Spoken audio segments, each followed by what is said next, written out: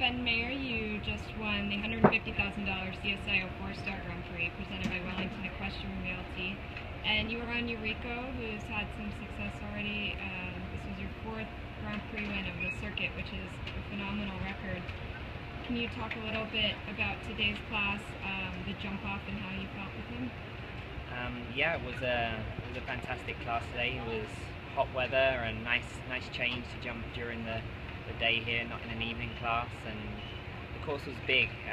We've seen the water jump come in this week into the Grand Prix halfway around, which caused a few problems. The horses got quite quick afterwards, and the jumps certainly felt like they got a lot bigger towards the end of the course, which caused a lot of problems for many riders down the last line. I think 10 or 11 clears, and all the good horses and riders were clear again, and fast combinations, so I decided to try and ride the fastest round I could, but not take too many chances, because I noticed that there was quite a lot of rails falling in the jump off, and fortunately for me, I put just enough pressure on Beezy and Kian after me to force them into either going a little slower or making mistakes. And can you express how it feels to be doing so well this winter?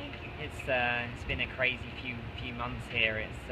I love it here. The weather's great. It's great sport, and I love riding the horses that I've got right now. They're a pleasure to ride, and it's a joy to work with Jane Clark and her whole team. And it's just nice not to have to travel everywhere. I feel fresh. The horses feel fresh, and it's bringing the best out in us all right now, and I'm just enjoying every minute of it, because for sure there's going to be a lot of bad days to come in the future, and it's sport. Things change around so fast, and I've learned to make the most of a win when it goes our way. And Urico, even just looking at him, he looks like a funny horse. He looks like he has a lot of personality and a lot of opinions.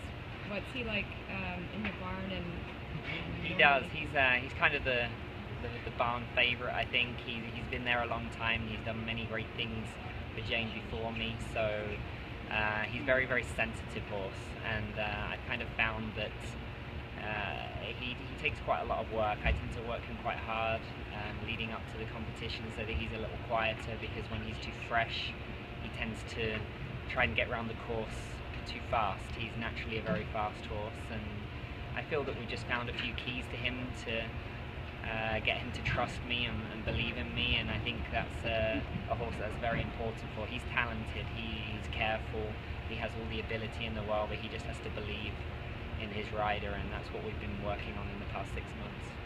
Great. And will you do anything fun to celebrate tonight? Hopefully. It's been a long week, and it's 8 weeks here now, and I'm kind of getting tired, so looking forward to an easy day tomorrow. We'll go out and have a celebration dinner or something tonight, I'm sure. Yeah. Thank you, and congratulations. Thank you.